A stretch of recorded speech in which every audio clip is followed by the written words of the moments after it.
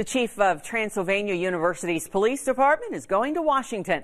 He'll be part of a ceremony this spring which will recognize his actions during the machete attack on campus back in April of last year.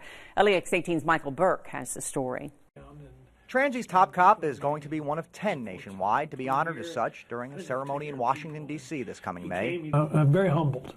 Humbled because Chief Greg Moravchik truly feels others acted heroically last April 28 when a machete-wielding former student attacked and injured 2 students on campus, a number which could have been much higher. We had 2 ladies that were inside there that deterred the attacker, that are heroes, that saved somebody's life. And then there are the 2 young ladies who were hurt but are doing just fine today. We've been in contact, and it's just, it's amazing. But here's what's even more amazing. Just days earlier, Moravchik's staff trained for this type of incident.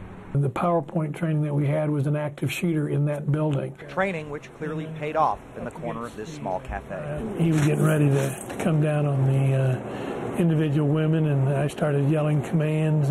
Commands which the accused attacker, Mitchell Adkins, eventually obeyed. And finally, he complied and laid on the ground, and I laid on top of him. Bravery and heroism at its finest.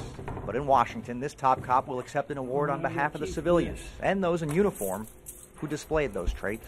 I'm not the hero. They're the true heroes, and it was a great team effort. With a great coach leading from the top. Covering the news in Lexington, Michael Burke, LEX 18 News.